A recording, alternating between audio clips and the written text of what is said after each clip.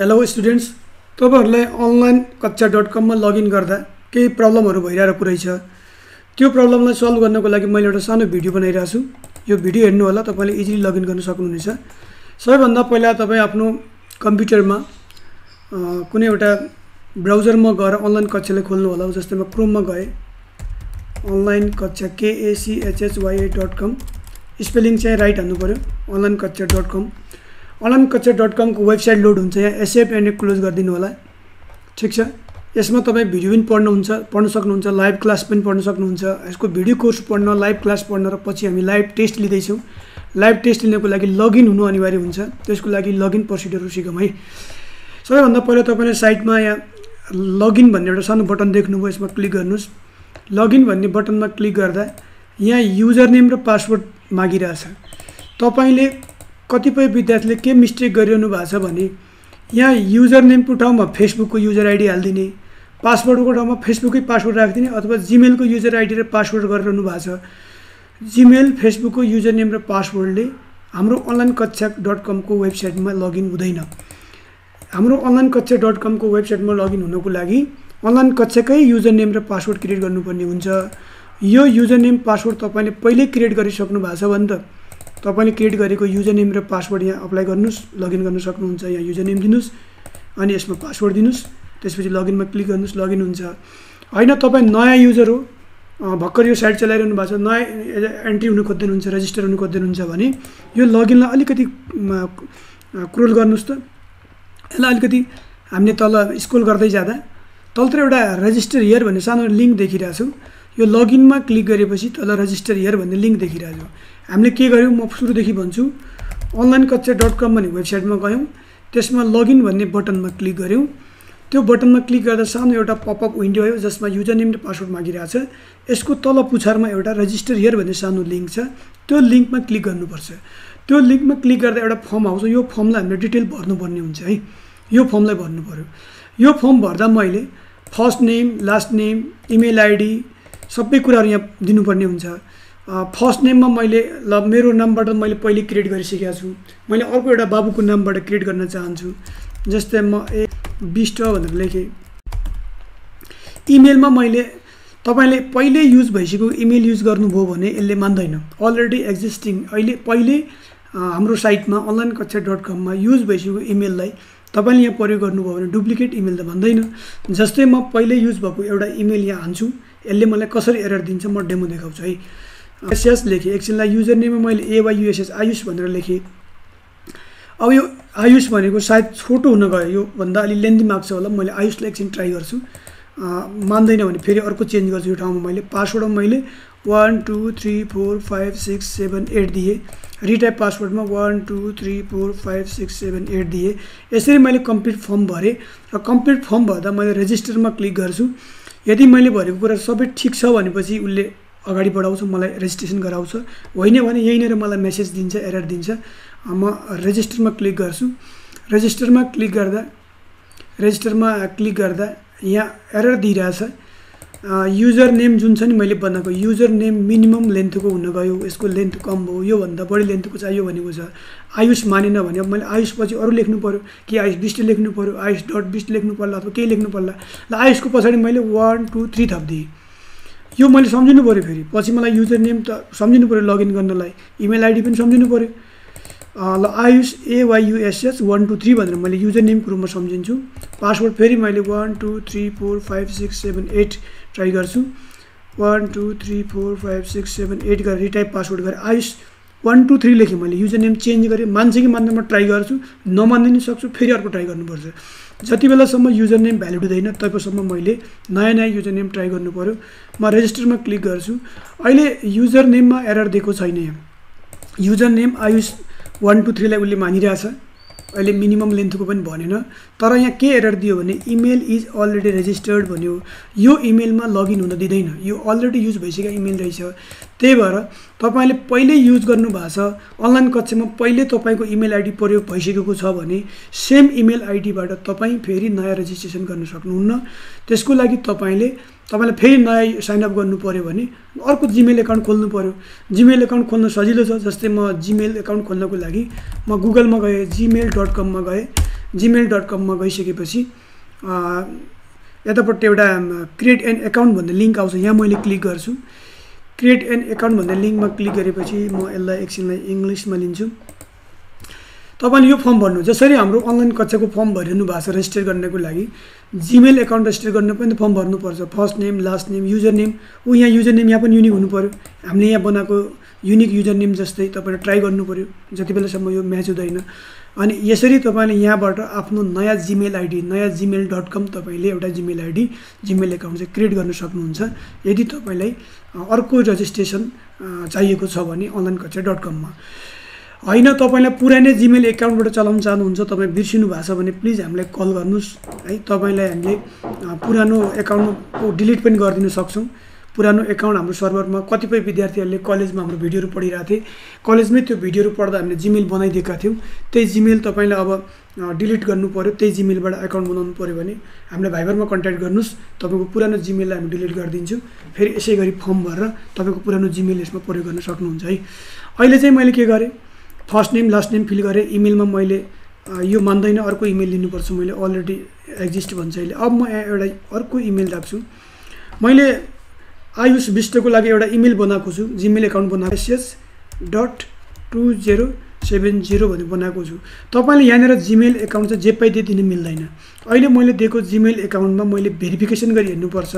मैले यदि यो जीमेल अकाउन्ट दिन्छु भने यो जीमेल अकाउन्टमा लगइन भएर अनलाइन कक्षाले एउटा मेल पठाएको हुन्छ, त्यहाँ मैले त्यो मेलमा भेरिफाई गर्नुपर्ने हुन्छ।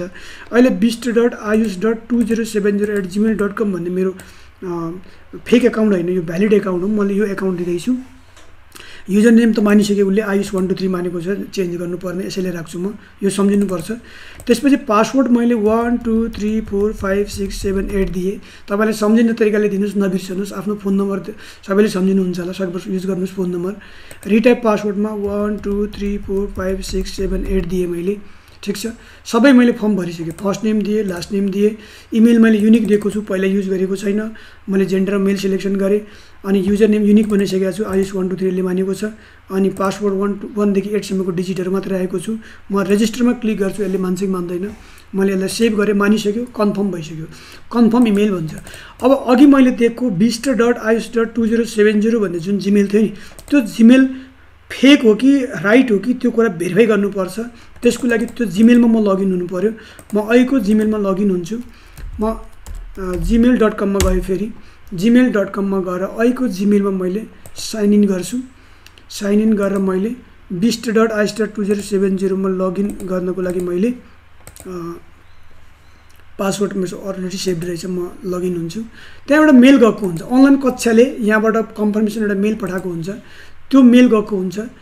त्यो मेल चाहिँ जीमेलमा मेरो गएको छ होला। अहिले म मेल हेर्दै छु। हेर्नुस् त, एउटा मेल गएको रहेछ, थुप्रै मेल गएको रहेछ। पहिला पनि मेल गएको रहेछ, मैले हेर्नु पर्यो। लेटेस्ट मेल चेक गर्यो। यो 4/6 मा गएको मेल यो पुरानो भयो।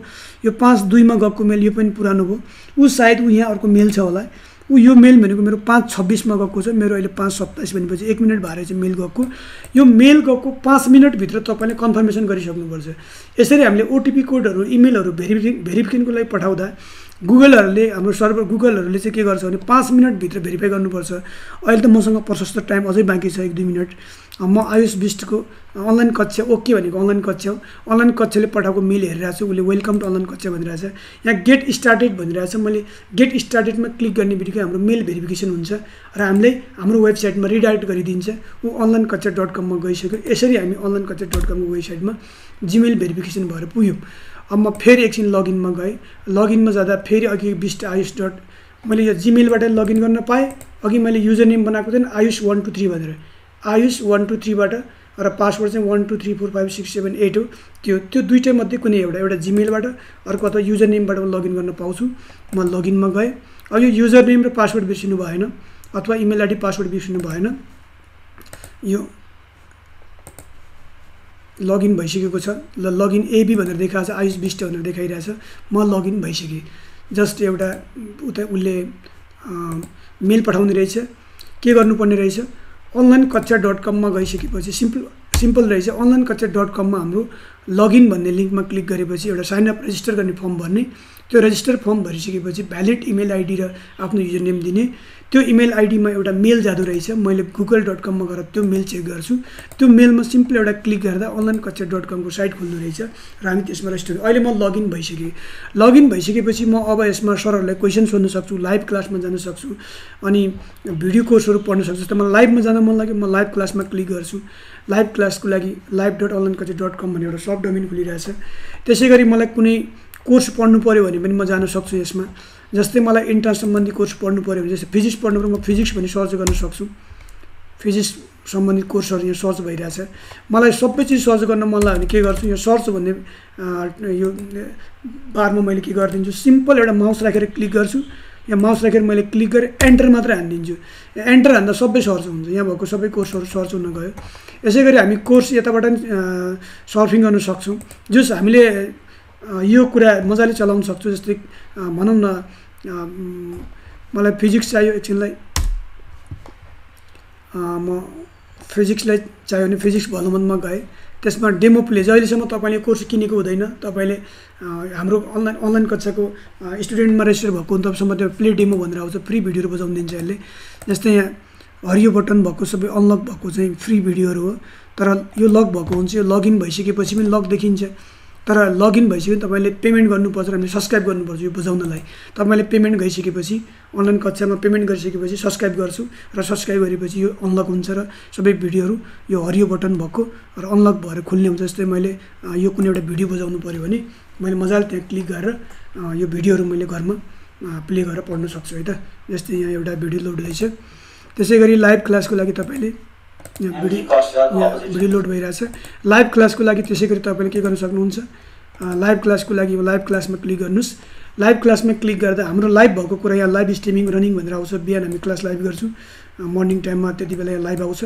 लाइभ भइसकेपछि त्यो सबै कुराहरू यहाँ रिसेन्ट भिडियोहरू सेभ भएको हुन्छ। तपाईँले हामी लाइभ गरेको कुरा पछि सेभ भएको कन्टेन्टलाई हेर्न पनि सक्नुहुन्छ है।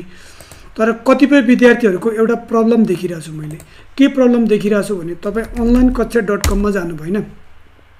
onlinekatcha.com मा म अर्को ब्राउजरबाट लगइन गर्छु, एकछिन अर्को ब्राउजर ट्राई गर्छु। onlinekatcha.com मा तपाईँ जानुभयो। onlinekatcha.com मा जाने बेलामा लगइन गर्ने बेलामा एउटा एरर आइरहेछ कि कति। अहिले त मेरो डाइरेक्ट लगइन भयो। अहिले म सिधै लगइनमा गएँ। तर कतिपयको लगइन गर्ने बेलामा त्यहाँ युजर नेम पासवर्ड माग्ने जुन ठाउँ थियो नि अघि मैले देखाएको, त्यो ठाउँमा एउटा एरर दिइरहेछ। यस्तो टाइपको एरर दिइरहेछ। म एउटा एरर देखाउँछु है। auth.onlinekatcha.com page can't be find भन्छ। यस्तो टाइपको एरर आइरहेछ भने यो टाइपको एरर हटाउनुको लागि तपाईँले के गर्नुपर्छ, म एउटा कुरा भन्छु। यो एरर हटाउनुको लागि यो ब्राउजरमा भएको डाटा क्लियर गर्नुपर्छ है। यो ब्राउजरमा भएको डाटा क्लियर गर्न, जस्तै यहाँ मैले एउटा माउस राखिरहेको छु माथि। माउस राख्दा भ्यू हिस्ट्री सेभ बुकमार्क्स भन्छ। यहाँबाट हिस्ट्री हेर्न मिल्ने रहेछ। यो चाहिँ हाम्रो मोजिला फायरफक्समा हो। तर क्रोममा हामीले हेर्दा चाहिँ कहाँबाट देखिन्छ भने क्रोम ब्राउजरमा हामीले हिस्ट्री हेर्नु पऱ्यो। जस्तै म एकछिनलाई onlinekatcha.com मा गएँ। यो सानो तपाईँले तीनवटा थुप्ला देख्नुभयो भने यसमा चाहिँ गुगल क्रोमको सम्पूर्ण हिस्ट्रीहरू ट्याबहरू यहाँबाट हेर्न मिल्छ। मैले सबैलाई हिस्ट्री क्लियर गर्नुपर्ने हुन्छ। मैले के गरेँ, गुगल क्रोममा हो भने ऊ लास्ट बटनमा गएँ जसले customize and control Google Chrome भन्छ। यहाँ क्लिक गरेँ। त्यहाँ क्लिक गर्दा हिस्ट्री भन्ने देखिन्छ। त्यो हिस्ट्रीमा मैले यतापट्टि आएँ। यसको सर्टकट कन्ट्रोल एच रहेछ। मैले हिस्ट्रीमा क्लिक गरेँ। हिस्ट्रीमा क्लिक गरेपछि यतापट्टि क्लियर ब्राउजिङ हिस्ट्री भन्छ, ब्राउजिङ डेटा भन्छ। सबै ब्राउजिङ डाटालाई मैले यहाँ क्लियर गरिदिन्छु। ऊ एडभान्समा गएर अथवा बेसिकमा गए नि हुन्छ। एडभान्स गरेर मैले सबै टिक्लाएर यहाँ क्लियर गरिदिन्छु। मेरो सबै डाटाहरू क्लियर भएर जान्छ। र तपाईँले अघि देखेको जुन एरर थियो नि, मैले त्यो जुन एरर भनेको थियो त्यो एरर पनि त्यसपछि भाग्छ। अनि अब मैले जस्तै यसमा क्लियर गरिसकेपछि त्यो लगइन गर्ने बेलामा यस्तो लगइन पेज देखाउँछ। नत्र यो ठाउँमा तपाईँले के देखाइरहेको थियो अघि, onlinekatcha.com मा लगइन गर्दा लगइन भन्ने बटनमा क्लिक गर्दा यो आउनुपर्ने ठाउँमा तपाईँलाई कस्तो प्रब्लम आइरहेको थियो भने यस्तो एरर आइरहेछ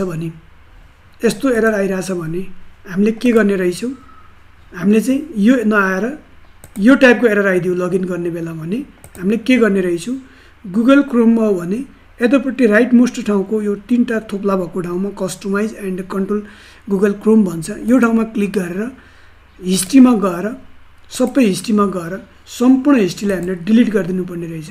यो ब्राउज हिस्ट्रीलाई हामीले सबै डिलिट गरेर क्लियर गरिदिनु पर्ने रहेछ। यो गुगल क्रोममा भयो। अब मोजिला चलाइरहनु भएको छ भने सिम्पल, मोजिलामा पनि तपाईँले यहाँबाट हुँदैन, फेरि मोजिलामा यहाँ जाने होइन, गुगल क्रोममा त्यहाँ छ। मोजिलामा चाहिँ उयो लाइब्रेरी लिङ्क जस्तो देखिन्छ नि, लाइब्रेरी बुकमार्क हो। यो लाइब्रेरी लिङ्कमा चाहिँ क्लिक गर्ने, यहाँ क्लिक गर्दा हिस्ट्री भन्ने यहाँ देखिन्छ यसमा है। गुगल क्रोममा यो ठाउँबाट देखिन्छ होला, तर मोजिला फायरफक्समा यो ठाउँमा देखिन्छ। मैले क्लिक गरेको ठाउँमा देखिन्छ। यो ठाउँमा क्लिक गर्नुहोस्, हिस्ट्रीमा जानुहोस्, क्लियर रिसेन्ट हिस्ट्री भनेको छ, यहाँ क्लिक गर्नुहोस्। सम्पूर्ण यो हिस्ट्रीलाई मैले सबै यहाँ ब्राउजरको डाटालाई मैले क्लियर गरिदिएँ। अब अनलाइन कक्षा मैले रिफ्रेस गरेँ, मैले गरेको लगइन पनि अब हटायो, किनकि सबै मैले त्यहाँ ब्राउजरको डाटा हटाइसकेपछि लगआउट अटो हुने भयो। फेरि म लगइनमा जान्छु। अब यो ठाउँमा फेरि मलाई युजर नेम पासवर्ड माग्छ। अघि हामीले बनाएको युजर नेम पासवर्डलाई यो ठाउँमा अप्लाई गर्ने, लगइन गर्ने, यसरी लगइन गर्न सक्नुहुन्छ है त। भनेपछि तपाईँले लगइन गर्ने बेलामा onlinekक्षा.com को लगइन गर्ने बेलामा लगइन गर्ने बटनमा क्लिक गर्दा यो पेज आउनु पर्यो। यो पेज नआएर तपाईँलाई यस्तो टाइपको एरर दिइरहेछ भने तपाईँले के बुझ्नु पर्यो भने ब्राउजरको डाटा क्लियर गर्नु पर्यो। जस्तै क्रोममा तपाईँले हेर्नुहुन्छ भने यो त अहिले मोजिला फायरफक्स हो। मोजिला फायरफक्समा यो ठाउँमा गएर हिस्ट्री भन्ने ठाउँमा गएर क्लियर रिसेन्ट हिस्ट्री गरेर तपाईँले सबै यसलाई क्लियर गरिदिनुहोस्। त्यो ब्राउजरमा बसेको डाटा क्लियर हुन्छ। होइन तपाईँ गुगल क्रोम चलाइरहनु भएको हो भने गुगल क्रोममा हामीले onlinekक्षा.com चलाइरहेको छौँ मानौँ, गुगल क्रोममा onlinekक्षा.com चलाइरहेको छु, यो एक्सेप्ट गरौँ। हामीले लगइन गर्ने बेलामा यहाँ युजर नेम र पासवर्ड माग्नुपर्छ। हामीले क्रिएट गरेको युजर नेम पासवर्ड यहाँ हान्ने हो। तर यहाँ तपाईँलाई प्रब्लम दिइरहेछ, फेरि अघि जस्तै यो टाइपको एरर त्यहाँ पनि देखिरहेछ, गुगल क्रोममा पनि देखिरहेछ भने के गर्नुहोस्, राइट साइडमा भएको सानो यो थोप्लामा क्लिक गर्नुहोस्। त्यसमा हिस्ट्री भन्ने छ, त्यो हिस्ट्रीमा क्लिक गर्नुहोस्। त्यहाँ गएर लेफ्ट साइडमा यहाँ ब्राउजर क्लियर ब्राउजर हिस्ट्री भन्ने चाहिँ यहाँ क्लिक गर्नुहोस् र यहाँ भएको सम्पूर्ण ब्राउजरहरूलाई ब्राउजरको हिस्ट्रीलाई क्लियर गरिदिनुहोस्। ब्राउजरमा भएको डाटा सबै डिलिट भइसकेपछि अब तपाईँलाई प्रब्लम दिन्न, मजाले तपाईँ अनलाइन कक्षामा लगइन गर्न सक्नुहुन्छ। हामी डाइरेक्टली अनलाइन कक्षामा यसरी लगइन हुन सक्छौँ। अनलाइन कक्षामा अब तपाईँले अनलाइन कक्षामा अनलाइन onlinekक्षा.com स्पेलिङ सही थिच्नु होला। onlinekक्षा.com मजाले लगइन भएर बस्न सक्नुहुन्छ र सबैजनाले लगइन गर्नु होला, किनकि तपाईँले सरहरूलाई क्वेसन सोध्दा लाइभ क्लास हुँदैछ, भोलि लाइभ टेस्ट दिनु पर्ला। सटरडे हामी टेस्ट दिन्छौँ। त्यो लाइभ टेस्ट दिनु भने तपाईँले लगइन अनिवार्य चाहिन्छ। यहाँ क्वेसन सोध्न डिस्कसन फोरम चलाउँदैछु, त्यसमा नि तपाईँले हुनै चाहिन्छ। भोलि गएर तपाईँले यो भिडियो खरिद गरेर पढ्नु मन लाग्यो, इन्ट्रान्सको टाइममा सम्पूर्ण भिडियोहरू छ, त्यसको लागि नि लगइन हुनुपर्छ। एकपटक लगइन भएपछि प्रब्लम छैन। यो तपाईँमा भएको लगइनको प्रब्लमहरू यिनै होला नि सायद। यो कुरा मैले मोटामोटी बताइदिएँ। अब पनि प्रब्लम छ भने हामीले भाइबरमा चाहिँ एउटा टेक्निकल ग्रुप चलाइरहेको छु, त्यो टेक्निकल ग्रुपमा जोइन गर्नुहोस्। तपाईँ भएको सम्पूर्ण प्रब्लमहरू त्यहाँ डिल गर्नुहोस्। त्यहाँ प्रोग्रामर साथीहरूले र अरू तपाईँमा भएका सम्पूर्ण टेक्निकल समस्याहरू हामी सल्भ गरिदिनेछौँ। Okay, thank you.